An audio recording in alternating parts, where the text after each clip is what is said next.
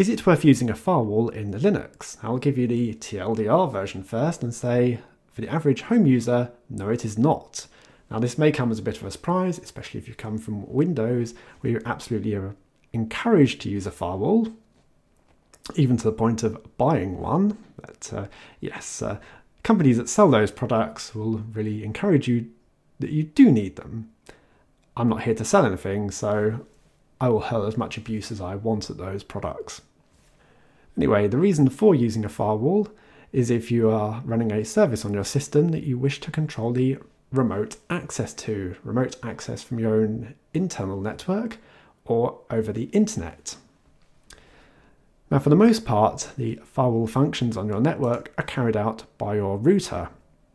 This protects your border, protects you from a certain level of attack, but at some point you may want to poke a hole through it to access support on your internal systems. And that is where you may need the firewall to have a better level of control on those internal systems. In Linux we have a few different firewalls. Ubuntu has the uncomplicated firewall, UFW, and the graphical user interface for it called GUFW. Debian has NFTables. Red Hat, Fedora and CentOS have Firewall D.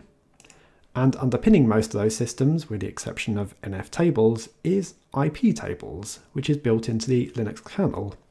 IP tables is a very difficult system to configure, hence there are products like UFW to make this process simpler. But to get an understanding of why a firewall is really necessary, we need to understand how computers communicate. Now there's three different protocols they mainly use. We have ICMP, which is for basic messaging. It's not really for sending data. More for things like, say, pinging a computer and getting a ping response, just to say that the computer's alive and able to respond. And for sending data, there's TCP, Transmission Control Protocol. This is a little diagram of how it works. So say we have Bob who wants to talk to Alice. Bob would say, "Hello, I would like to talk to you, Alice." And if Alice wants to communicate with Bob, she will say, "Okay, let's talk, Bob." And Bob replies with, "Okay, thanks, Alice." And the technical explanation of that is synac, ac. Now if Alice didn't want to talk, she would actually reply back saying as such, "No, I don't want to talk." Or she would actually send a reset packet. UDP can also send data, but it is far simpler in that it's not two-way at all. It is just, say, like one person talking to another, but without actually looking to see if they're understanding. So we've got the computer on the left saying, "Are you getting?" And the computer on the right, well, why would it even be responding? It goes, "I don't care, but send it faster."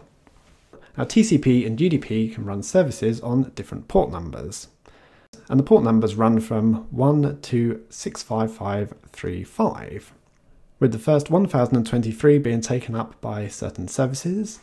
And in order to open one of these ports, you would need elevated rights on the system. So there's quite a long list of things here that some of these things are probably long gone now, but no, not all of them though. Some of these programs are still around. Now the remaining ports from 1024 to 65535 are known as ephemeral ports. They can be used as outgoing ports for starting a communication or have certain services on them. And the list I'm looking at here is registered ports, so they have some sort of service assigned to them. But yeah, that list doesn't go on forever. Where's it go to? Well, actually it does. It goes on quite a long way. 47,000, so yeah. So how do we know what ports we have open on our systems? Now to demonstrate this, I'm going to use a couple of different virtual machines.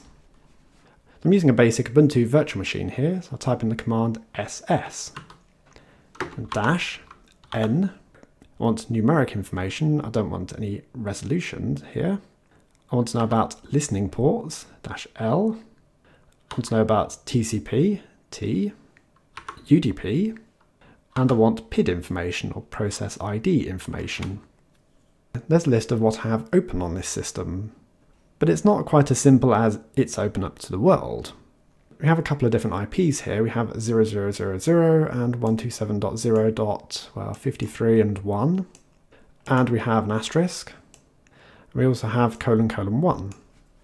So anything starting with 0000, that is listening to the world and available for communication.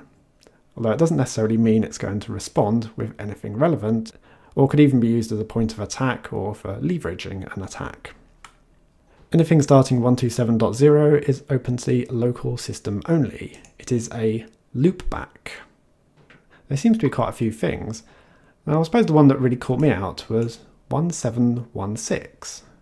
We have process ID 1596. So what is that?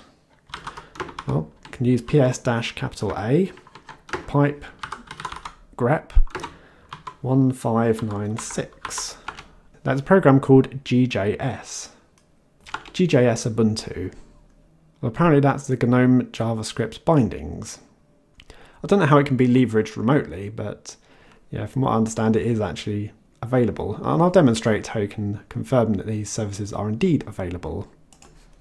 For comparison, I've got Pop! OS with a few different things installed. Now that's no good, I can't read it that way, so I might drop the PID information. And just go for the listening for TCP and UDP.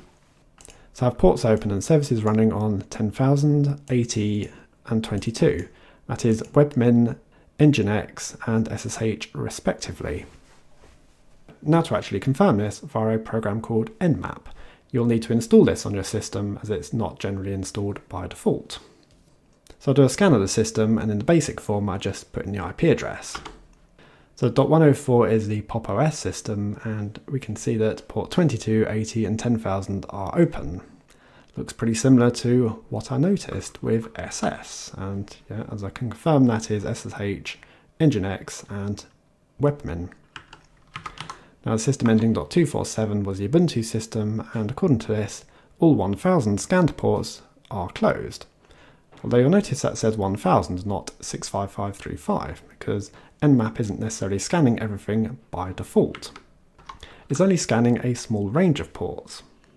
So I'm going to do a SYN scan. I'm going to specify certain ports, because there's that question with port 1716. I'll specify port 1716, and yeah, it's open. But what is it doing, and how can it be leveraged?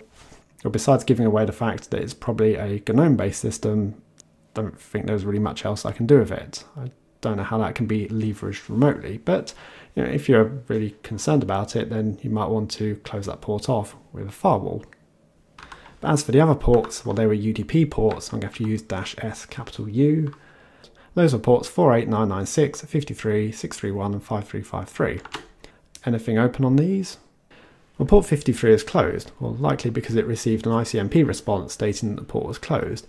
But for the other ports, well, it's not really sure. It says open and filtered, so there's not really much that can be done with that remotely. And there's a selection of UDP ports that had open on Pop! OS. And you can see the contrast here for a port that we definitely know is open for, not NDMP, for webmin. It states the fact that it is open, not just filtered. So that is a remotely accessible port. So that is the answer. If you're having services which you want to control the access of remotely, and that access could be leveraged remotely, because I'm not convinced that that GNOME application really can be. So yeah, that's the reason you may want to run a firewall, but otherwise, for a standard home user with Linux, no, you don't need to. But if you want to run one, then you can. It's your choice. Thanks for watching. I'll see you all later.